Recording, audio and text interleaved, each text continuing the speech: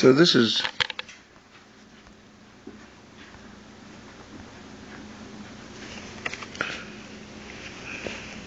starting with chapter 28 of Selling Beyond Survival, and by Lance Cooper. Chapter 28 is called Action Steps, Coaching and Achieving Sales Goals. We are at the end of coaching highly spirited sales teams into goal achievement.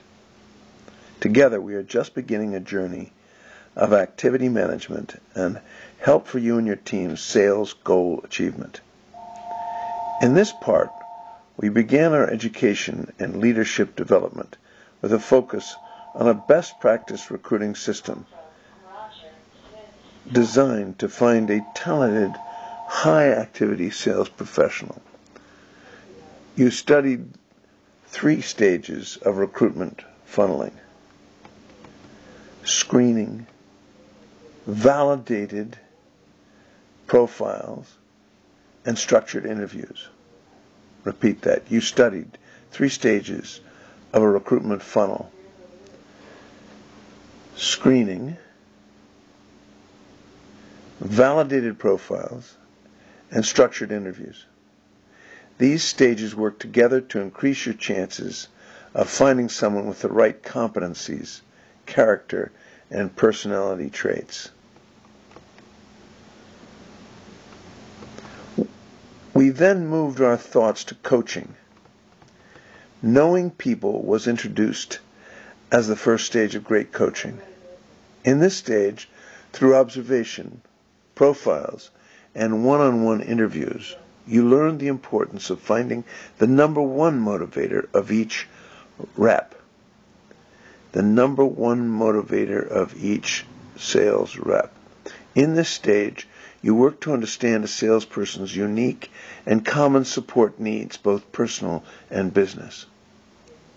Today, fewer people around you understand their own motivations and responsibilities. Get to know your reps as individuals. As you ask questions and listen, you begin to know more about their passions and, most important, their needs. Using this knowledge, you can help each rep connect with sales and income goals.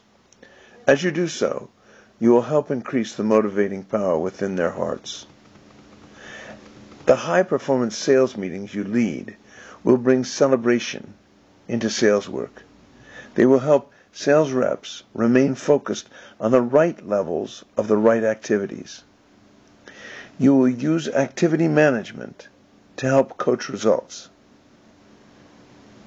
Individual and team sales goal achievement. You will use activity management to help coach results. Individual and team goals, sales goal achievement. And most importantly, just like a great sports coach, you will lead highly spirited teams with a commitment toward goal achievement, a passion for sales, and hope for the future.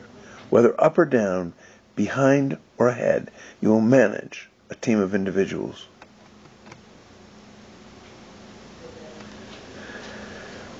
Goals and direction. Henry Ford once remarked that obstacles are those frightful things you see when you take your eyes off your goal. I know what he means from experience. Years ago, with the lights about to be cut off in my house as I was starting a new business, I picked up a phone that seemed to weigh 85 pounds. Somehow I got through those cold calls. It took real faith. I was aware of my goals in vivid technicolor. Keep the lights on, pay my mortgage, keep the house, buy food, the basics. Today, after 30 years of coaching salespeople and sales leaders, I find a lack of specificity and a loss of direction growing among them when I take a salesperson, through a series of questions during training. It becomes obvious to everyone that the person works without a particular target in mind. Why? Maybe it's because of not being accountable, responsible, and aware of living above survival needs. What do I mean? Do your reps know how much money it takes to survive, not get ahead and improve their lifestyle, and not to pay for their child's college education, but to survive? I'm asking you if they know the exact number. The exact number. Have they added up their basic fiscal needs? Many salespeople perform around their survival number. Intuitively, because of a need for money at certain times of the month to pay bills and to keep the household running, they force themselves to pick up their activities, follow up, get quotes, out, etc. During each sales period, they feel agony and a yo-yo effect of emotional ups and downs around this minimal performance level. Yet needs exist beyond what it takes to survive in the present. The future makes its demands upon today, and we must recognize them to survive in the future. That's why a savings account is important. Roofs and cars wear out. The unexpected happens. When we do not set aside money, we pay the piper through credit cards. Finally, do not necessarily accept the corporate sales budget number in your planning or coaching. That is, not unless your company sets it above or equal to what will provide enough commissions for your team's income needs. What does a sales budget have to do with the reality of their survival and future lifestyle needs? Remember, the company you work for develops sales budgets and goals based on company needs, not yours or your team's needs. So set your income goal and corresponding sales goal based on what your team wants to achieve for themselves or for their families. If the sales budget is higher, then lift yours and their motivation to that height. Now work hard at the high activity sales process and begin managing its activities for your team's passions and interests and to help your company thrive.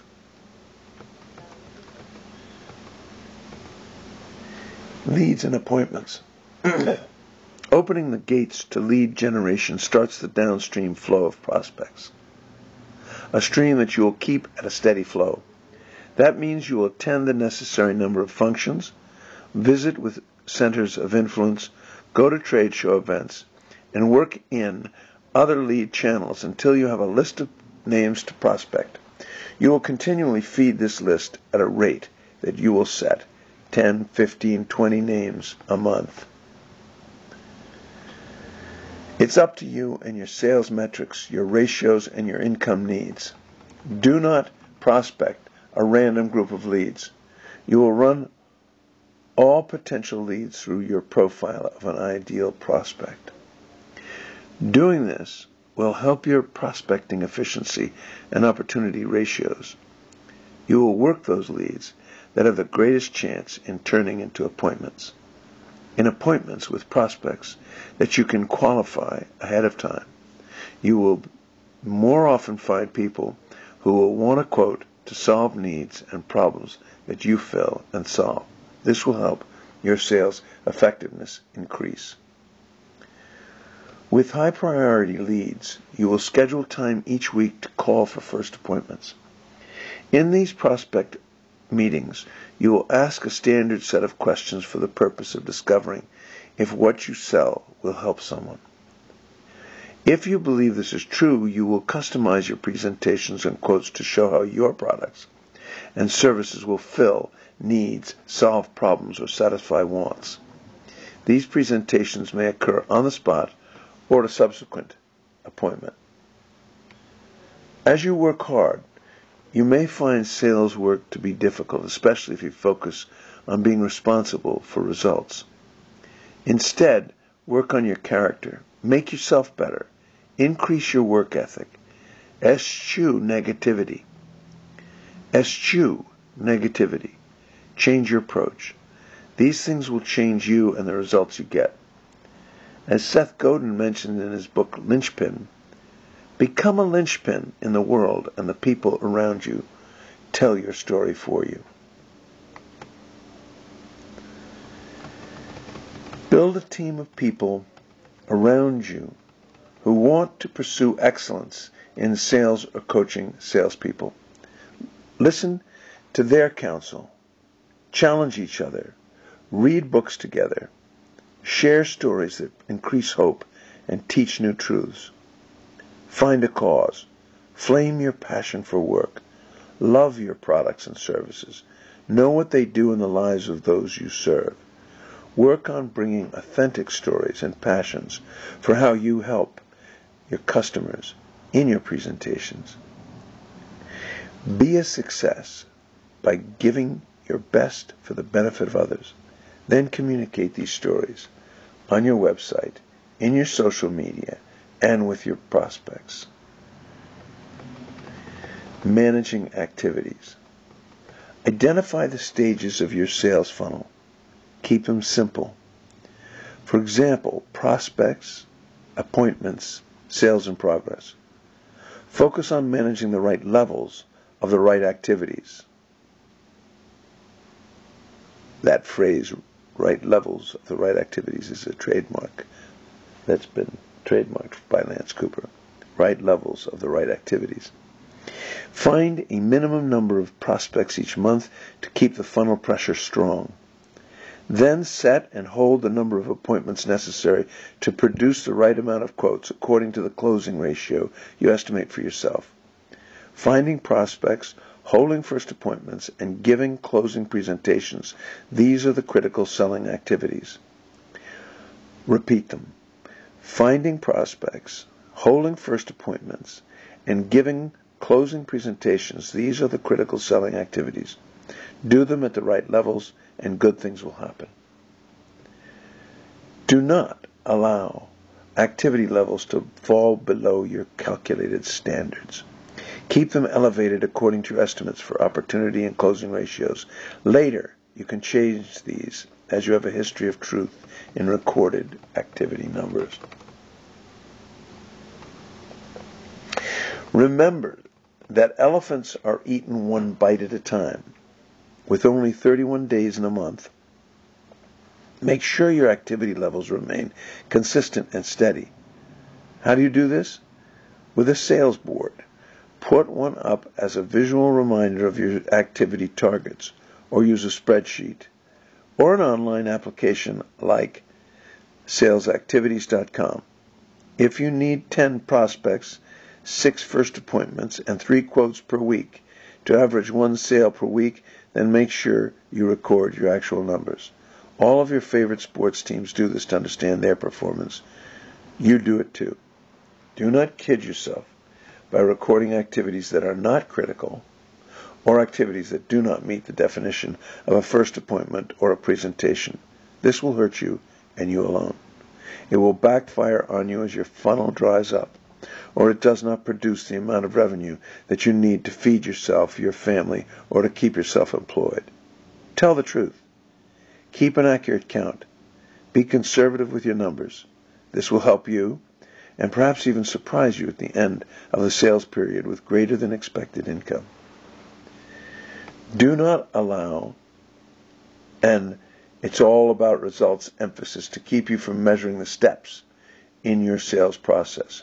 Do keep track of results. And at the same time, if you have a sales team, put a priority on training people to increase activity levels to appropriate levels relative to their personal goal achievement. Also, pay attention to the sales skills development that will make them more effective prospectors and appointment setters. Also, pay attention to the sales skills development that will make them more effective prospectors and appointment setters. Teach them how to handle the first appointment with professionalism, focusing on questions that draw out the wants, needs, and problems of the prospect.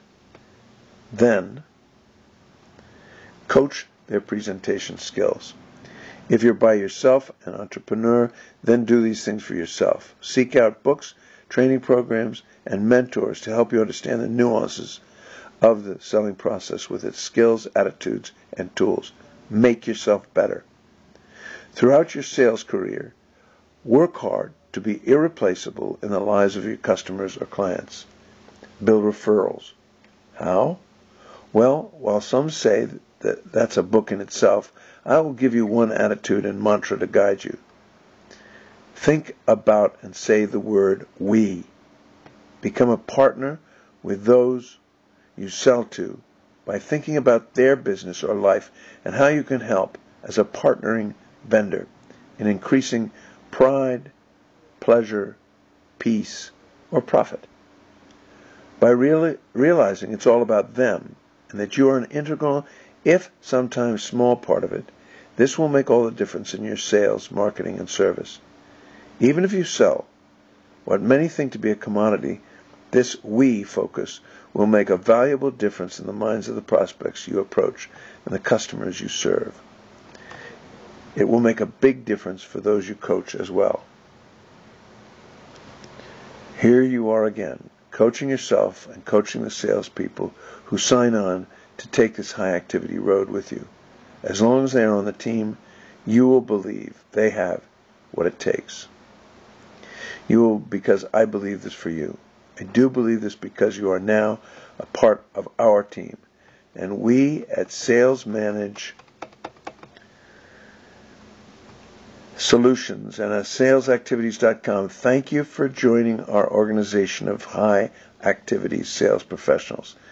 This book is finished, but our lifelong learning process continues. Let's stop spinning our wheels and go reach our goals, lifestyle goals.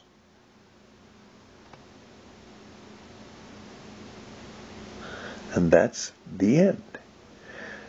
And it goes back. I read the last one first in order to get an idea of where we are going. What's the goal? This is James Knowles, Roger Smith News, Roger Smith Learning, Barking Dog News in Stanford.